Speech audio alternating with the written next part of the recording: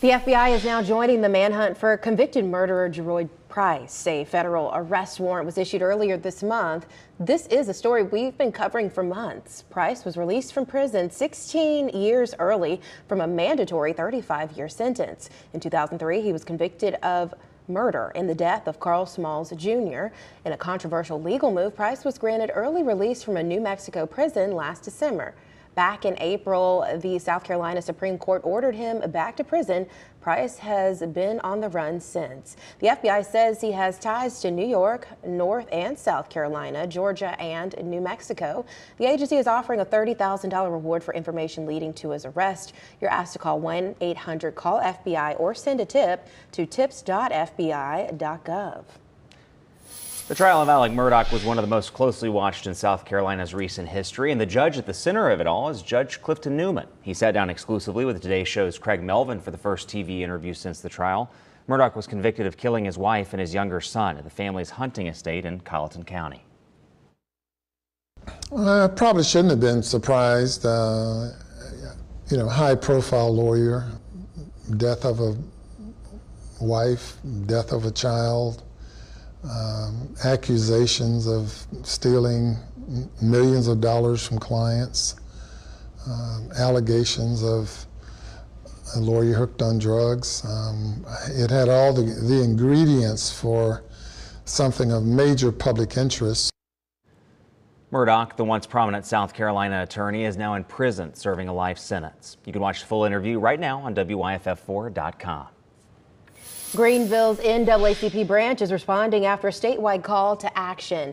This Saturday, members of the South Carolina NAACP will host a prayer vigil and a rally at the State House. Members have voiced concern over open carry laws that were passed, the lack of laws expanding Medicaid or reducing poverty, and the lack of hate crime laws. Will not rest until justice, civil and human rights, equality, equity overflows from the White House to the State House, into all our houses. South Carolina is one of 3 states, along with Wyoming and Arkansas, with no hate crime laws on the books. Check this out. The city of Greenville is featured in a travel show called In Transit. We spoke with the host of the show, Dave Holmes. He is Esquire magazine's editor-at-large, and he began his career at MTV. On the show, Holmes meets celebrity guests at an airport bar. They discuss the hidden gems and must-do activities in different cities. For the Greenville episode, which debuts on July 12th, his celebrity guest is Peloton instructor Cody Rigsby. Holmes says one of his favorite places in the city of Greenville that are featured on the show are Sobeys, Gather Greenville, Pretty Place, and Sully Steamers. I love the food scene there. I'm obviously a huge, I don't know if I'm a foodie, but I like to eat. And Greenville is one of those cities that has just an excellent culinary scene. Season 3 of In Transit is streaming right now on our very local apps. Cincinnati, Kansas City, and Milwaukee are the other cities featured.